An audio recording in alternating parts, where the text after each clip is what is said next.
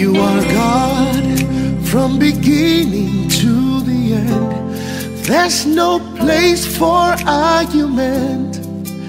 You are God all by yourself.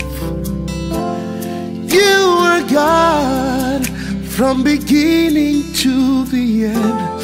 There's no place for argument. You are God all by yourself.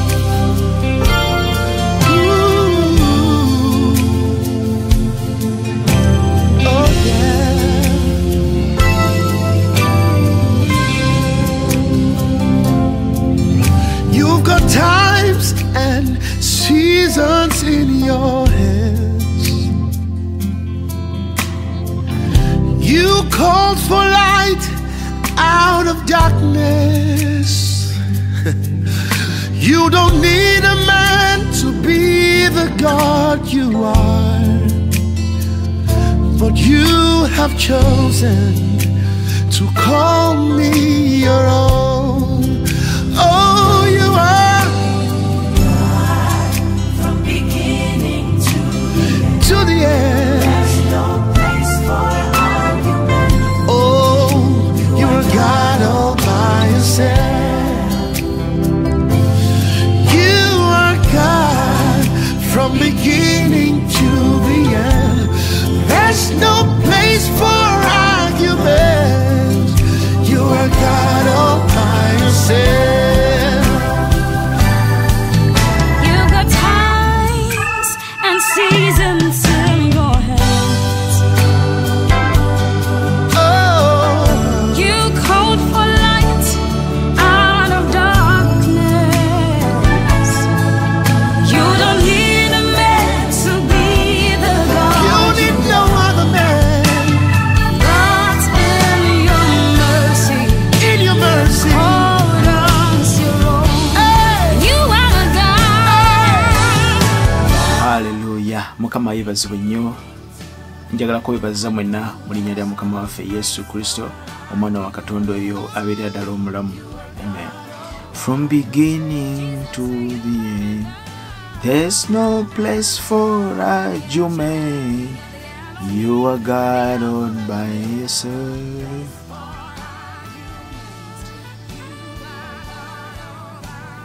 Amina. Hallelujah. Balamusizaako nnyo mu maanyi ag'Omwoyo Omutukuvu. You got times and seasons in your hands.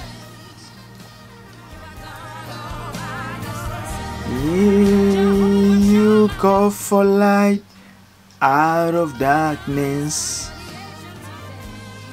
You don't need a man to be the God you are.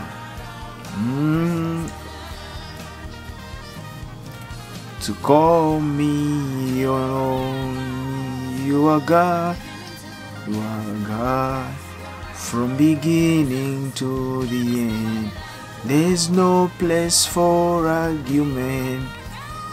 You are God all by yourself.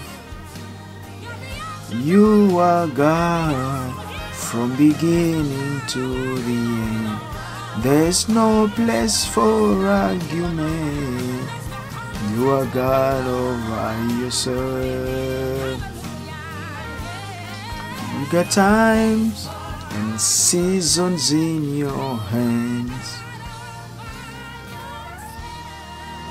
You call for light out of darkness.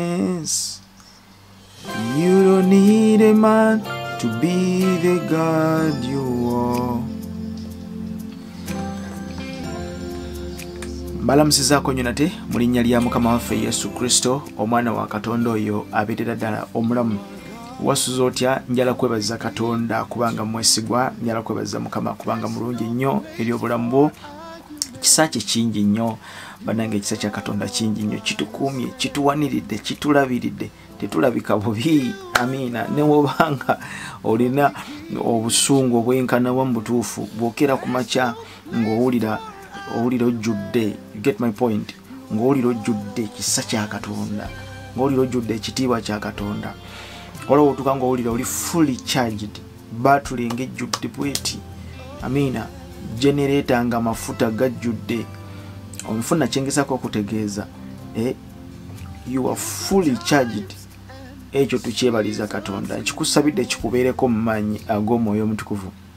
Nkikusabidde ensi ey'omumwoyo ereme kukala. Nkusabidde ensi ey'omwoyo ereme kugwamu maanyi. I pray for you in the name of Jesus, the Son of the living God, the kingdom of God that we serve. May your spirit never lack. May your spirit go hunting for the presence of God. May you never go without his presence. Nchikusabidde chikubeeko. May your spirit go thirsty and hunger for the presence of God. Ulikasero ulirengo yaayana ng'empeewo webeera mu ddungu ng'eyaayana okunonya wenywa amazzi. Nkusabidde naawe ensi ey'omumwoyo eberenge eyaayana desiring enjala eyo ekugweko mu linnya lya Mukama waffe Yesu, eyalinga tasaba, eyalinga takuŋŋaana ng'ebintu bino eby'obwa Katonda tetobyagala nga bikumalamu obumazimaanyi. Ali ku mukutu guno kusabidde Katonda akwongeremu amaanyi, akusuukunde buto, akwongeremu, akupike buto osobola okutambula emyaka emirala 2 mu maaso mu maanyi ag'omwoyo omutukuvu. Nkulamusizaako nnyo gowena ayeekumidde ku Just Gospel Media Uganda YouTube channel, ate naawe ali ku Just Gospel Media Facebook page, naawe mukwano gwaffe ali ku Just Gospel Sword wetusinzidde butereevu mu studios zaffe wano nakola olwaliro. Ate era nawe agoberera omukutu gwaffe channel yaffe eri eya Just Gospel TV. Njala kwebaza Katonda ku lw'obulamu bwammwe mu linnya erisinga amannya gonna erya Mukama waffe Yesu abeerera ddala omulamu. Nze Nicholas ngenda kutwala ddala mu dakiika zigenda kubeera 3 zokka tumale ate nkusiibule tugenda ate mu mirimu egy'olunaku mu maanyi ag'omwoyo omutukuvu. Wiiki ejja tugenda kubeerawo wabula ate omwezi ogw'omunaana gogulabisenga gugenda kubeera busy nnyo. Neera tujjikiriza Katonda nti tujja kufuba nnyo okulabika nti tuweereza eri obulamu bwo mu maanyi ag'omwoyo omutukuvu. Kino ekiragala okutegeezaako gowena nga oli eyo ng'ogamba nti oyagala kusupportinga ministry eno, amina, oyagala kusupportinga ministry eno, nkujjukiza nti twafuna ettaka ly'obuweereza eka namba, amina, eka namba. So twetaaga obugabirizi bwo tusobodde okutambulako. Ndooza sitira nnyo kubibagamba bino ebintu, sitira nnyo kubibagamba naye tutambuddeko miliyoni ndooza zaali 48 mu emitwalo 4 period ntono nnyo nga tusobodde okulabika nti tukkiriza Katonda ku ettaka eryo. Obuweereza buno nga bukoze omulimu osobola okuyimirirako naffe. Tubuzaayo ndooza miliyoni ziri 10 zokka, miliyoni ziri 10 zokka. So kyonna ky'obeera osobodde okukwata kisobola okugatta ku mulimu guno. Mukama ebazibwe. Nkimanyi oli eyo waliwo ali alina ebirowoozo ebingi eno n'eri, naye twebaza Mukama ku lw'obuweereza buno, twebaza Katonda ku lw'obuweereza buno. Nkikukakasa Mukama obuweereza buno abumanyi. Tegesa abasumba gye bali n'abaweereza ab'enjawulo. Nicholas gw'olaba wano sirinzeka na ttiimu nnene eri emabega wange. N'olwekyo tukkiriza Katonda okutuwa miliyoni 10 mu mwezi gumu. Tukkiriza Katonda okutuwa miliyoni 10 mu mwezi gumu. Omwezi guno ogw'omusanvu twetaaga miliyoni za Uganda 10 zokka okulabika nti tusecuringa ettaka eryo mu maanyi ag'omwoyo omutukuvu. Agamba nti ojja kusobola okumirako naffe. Enamba z'essimu ziri wansi ku scroll awo ewali support.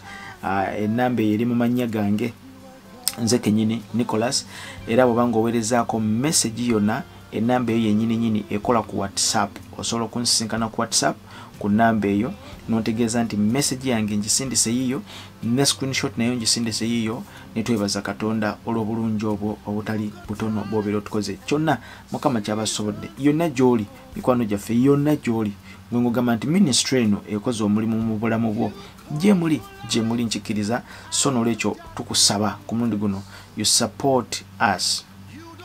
Sikwegayirirangako okutuuka ku level efaanaganako bweti. Ne leero nzikakkanye nfukamidde ku bigere byange, banange nfukamidde. Support in the name of Jesus. Team yaffe, viewership yaffe eri ku YouTube channel big up mtubagala nnyo manya gome mtukuvu saigo Kristo gubasisinkani gubakume in the name of Jesus. Namwe viewership ya feri ku Just Gospel Media Uganda, namwe tubalamusizaako nnyo, namwe je muli musobola kutusupportinga mulinnya lya Mukama waffe Yesu abeerera ddala omulamu. Amina. Olunaku lw'ejjo twabadde tubategeezaako nti programu zaffe zakyukamu, so olunaku olwaleero tulina kubeera nga tuli wano olunaku olwa Monday, Tuesday ne Wednesday tubeera ku Just Gospel Sword nga tusomesa ate era ensonga ezitali zimu mu kanisa ya Mukama waffe Yesu Kristo abeerera ddala omulamu. Nawo twatandika topic yaffe eno etibwa time, God and time, also chita time and God, oba God and time, the relationship of time and God. Wakati awo waliwo relationship. There is a big relationship between timing and God. Mukama waffe bazibwe nnyo. Njagala kubalamusaako nnyo yonna gye musinzidde mu maanyi ag'omwoyo omutukuvu. Time oli ayinza okugidefininga mu ngeri emu oba endala, naye time kigazi nnyo. Mukama ebazibwe nnyo. Time kigazi nnyo. Oli ku Just Gospel Sword mu maanyi ag'omwoyo omutukuvu. Njagala kubalamusaako nnyo yonna gye musinzidde. Time osobola okukidefininga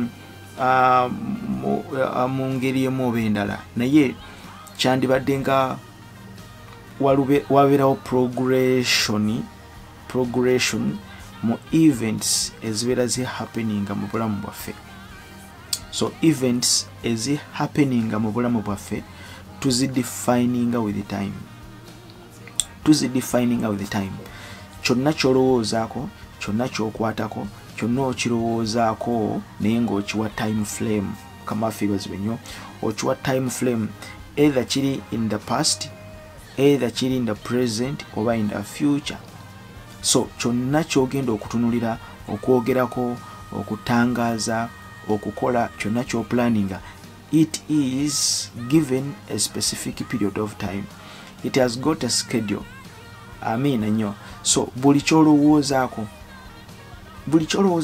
kirowoozeeko. Right now baako kyolowoozaako, kyonna kyolowoozaako. It's a progression. You tell me to be progressive. Kyonna kyogenda okukwatako engalo kitambule kigende mu maaso. So tewali kyolowoozaako kukola oba kukwatako nga kigenda kudda mabega. Teri n'omu yali alukirowoozezaako bityo. Buli muntu yenna avaayo kyonna kyagenda okukola oba kibi oba kirungi, kyonna abeera kisuubira mu progress. Kabeere mubbi atayiminga nagamba nti ekiro ssaawa 10 ez'okumakya bajja kuba beebase, n'olwekyo tugenda kubba bulungi nga teri atukuba ku mukono. Asuubira progress. So buli kyolowoozaako, buli muntu yenna kyakola wansi w'enjuba eno akirowooza okubeera nga kirina kubeera in a progressive line.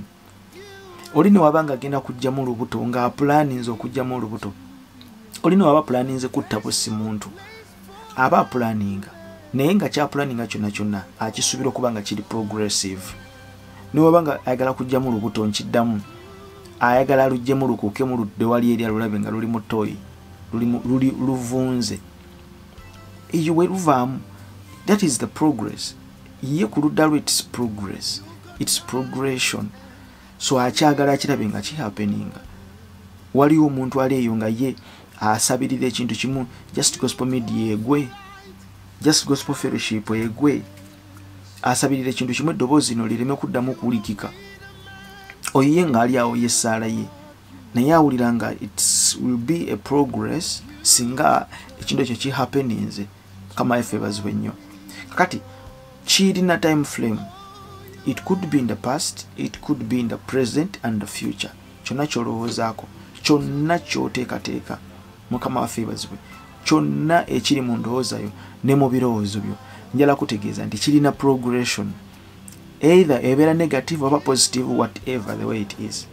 Naye manya nti obulamu buno bwe tutambuliramu, buli kimu kye tutunuulira, it's monitored by time. It's monitored with the time. Whatever event we are going to do, it's monitored with the time.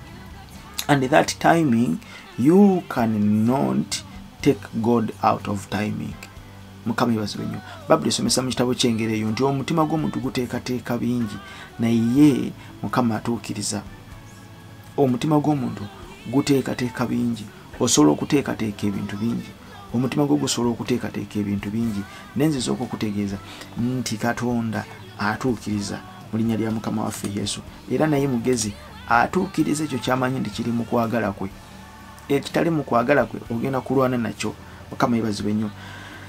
Ekitabo kya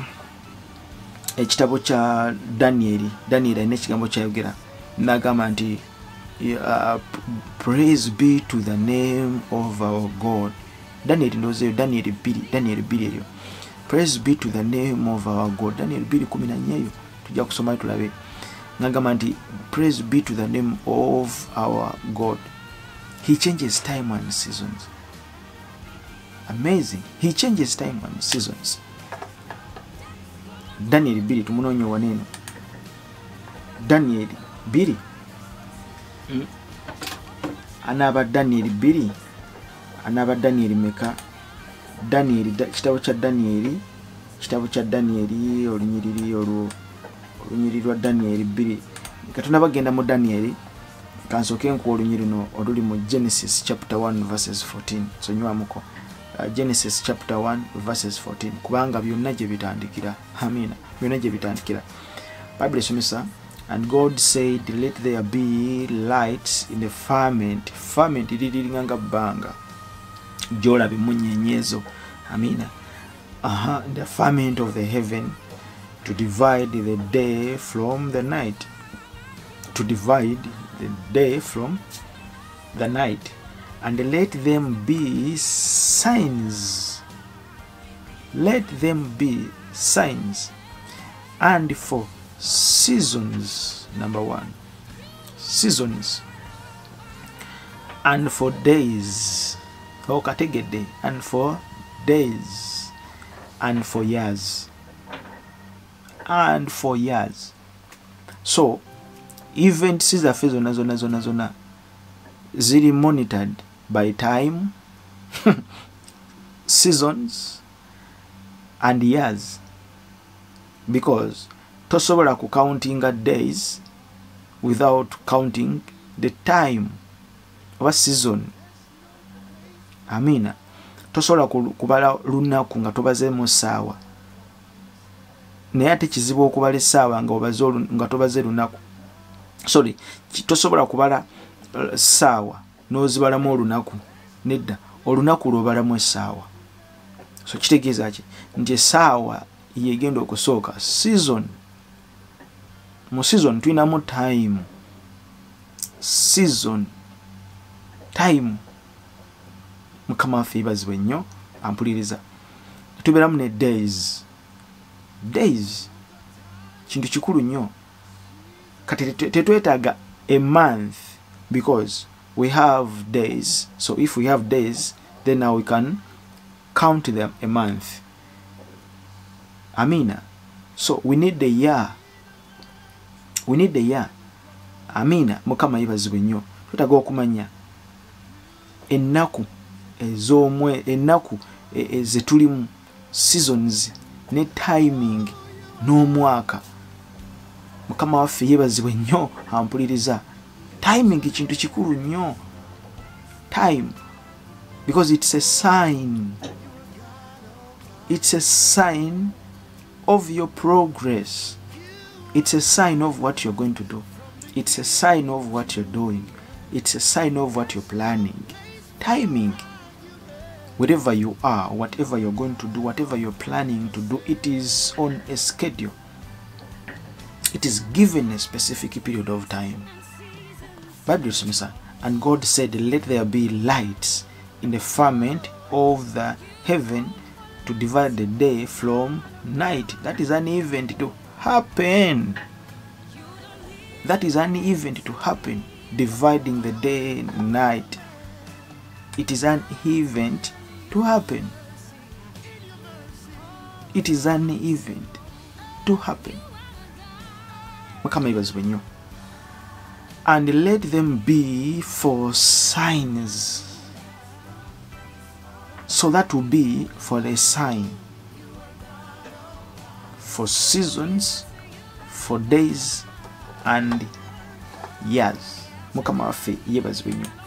Bible ey'Oluganda etusomesa netugamba 14 Katonda nayogera nti wabeewo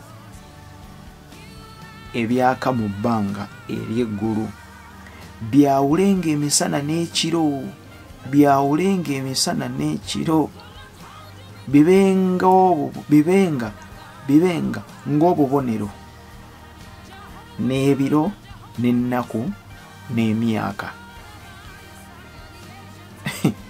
Kama affe ibazibwe nnyo. So buli kitegeeza kindi buli olengera ekiro nga kiyise, enkeera ne tuyingira omwezi, ne tuyingira olunaku olulala, nti leero olunaku budde bwa misana, nti enkeera wali obudde bujja kuba bukedde, awo ng'omanya nti obudde bukyuse.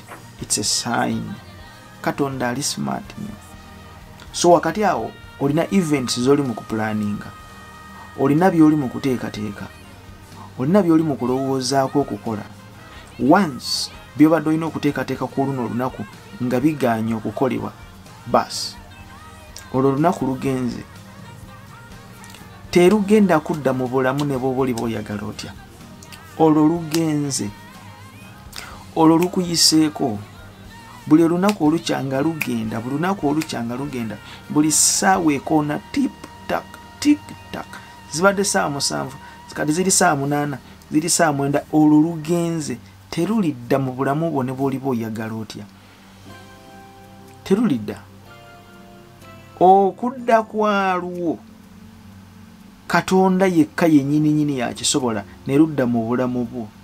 Terugenda kudda mu bulamu bwa mulala, lugenda kudda mu bulamu bwo, kubanga olunaku terulikyuka, terulidda, kalenda terikyuka. Nedda. Ndi kati olunaku luli olwa 8 gundi yasubwa okugenda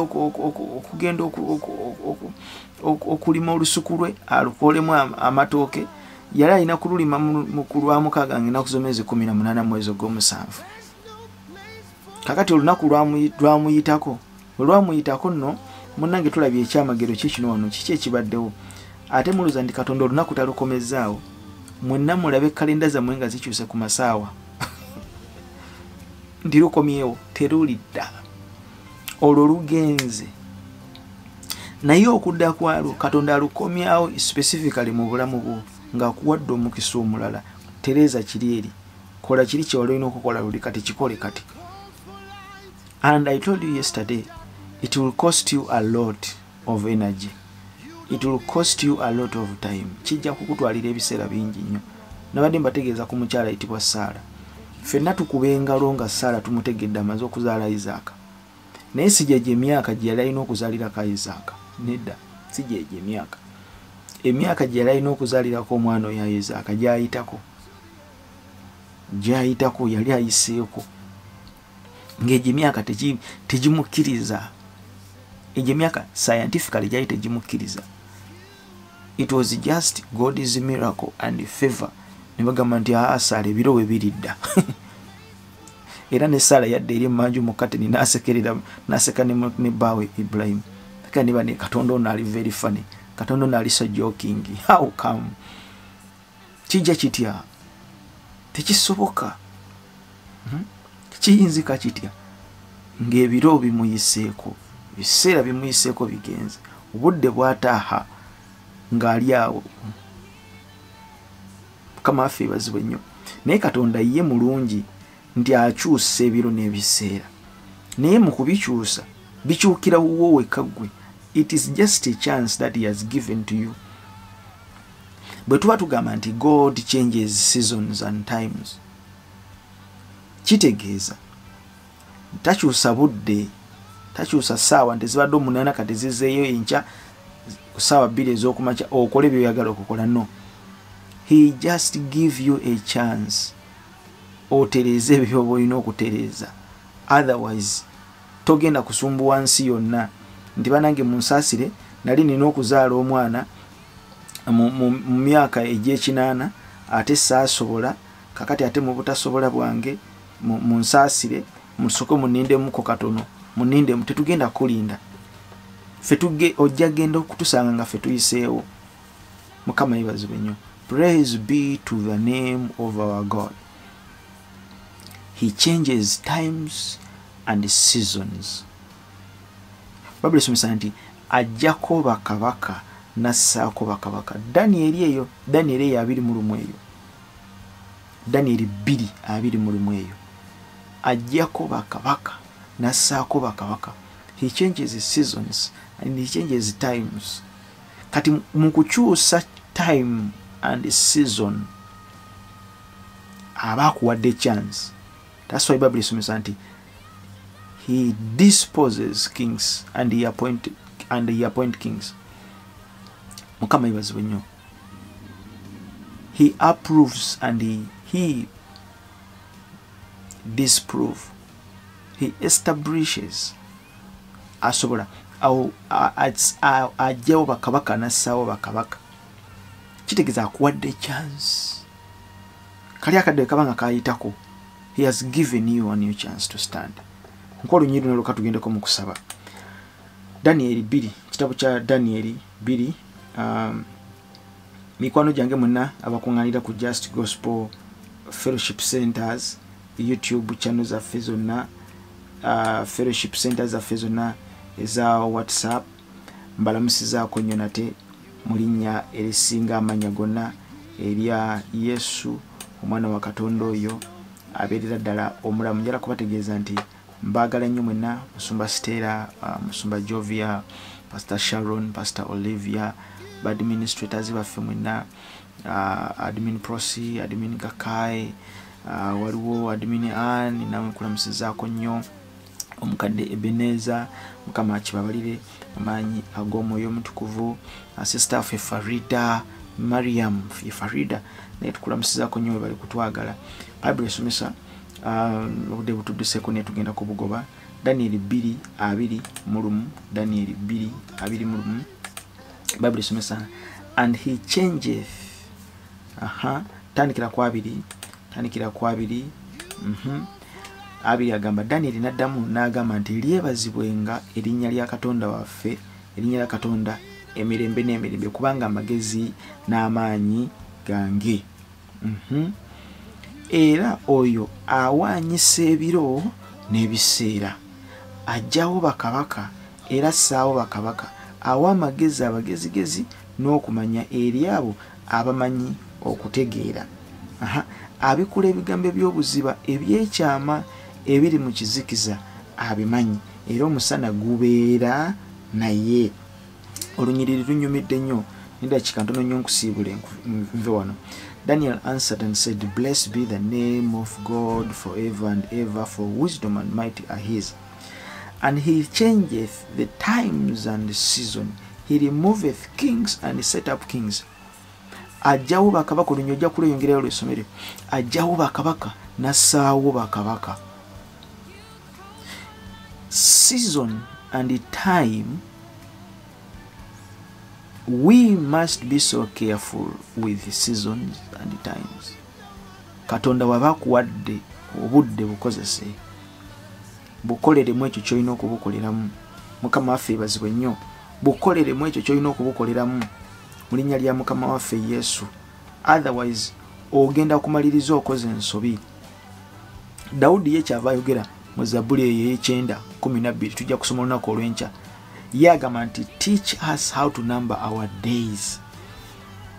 Teach us how to number our days so that we can apply wisdom to our hearts. Teach us how to apply.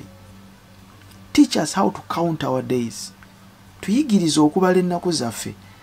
Abakyala eyo mmwe mulina enkola eyo n'enjogera eyo egamba nti nina okubala ennaku zange ez'omwezi, ezo ez'abakyala abo, ennaku zange.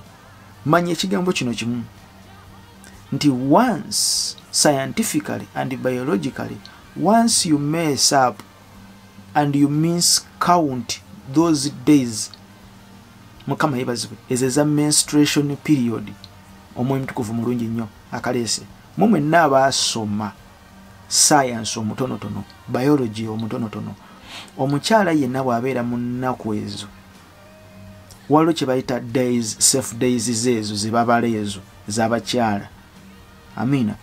Once you mess up, you must be able to count them. Kakati ekikolwa ekyo kigenda mu Zabbuli ey'ekyenda. Zabbuli 9. Mukama yeebazibwe nnyo. Somyamu katono. Mbadde nkyakugamba zigenda mu Zabbuli 9:12. Dawudi ng'agamba, teach us, Lord, how to count our days and apply wisdom. You must be able to know how to count your days. Kino ekifaananyi kikuletedde gwe omukyala ali eyo nawe omusajja ali yampuliriza. Ebiseera by'olimu manyi okubibala. Daniel yatusomesezza Daniel 2:21. He is the God who changes the seasons and the times.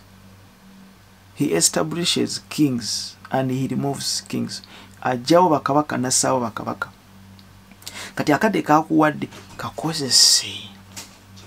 Sente zakuwadde zikozese zikole omulimu gwe zirina okukola. Tobikola mu bubi. Because time counts. Time is moving. We don't have time. Buli event yonna gyokola, it's counted. Kimu kyokola kiri counted. Father, in the name of Jesus, I want to thank you for these people. I want to thank you for their lives. You are the God of season and times. You are the God by yourself. I pray for them in the name of Jesus that they may be supplied with wisdom to know how to count their days. Bayigiriza okubala ennaku zaabwe ez'obulamu bwabwe. Bayigiriza okumanya nti ebiseera bye balimu biweddeyo. Bayigiriza okumanya nti ebiseera bye balimu bitono. Bayigiriza okumanya enkwata y'obudde n'ebiseera. Bayigiriza obutonoona biseera. Bayigirize mu linnya lya Mukama waffe Yesu Kristo abeerera ddala omulamu. Bayigiriza okumanya ebiro bye balimu n'ebiseera byabwe bireme kwonooneka nga Sara bwe yayonoona ebibye n'alinda omwana mu bukadde bwe. In Jesus' mighty name. Mukama bankumi.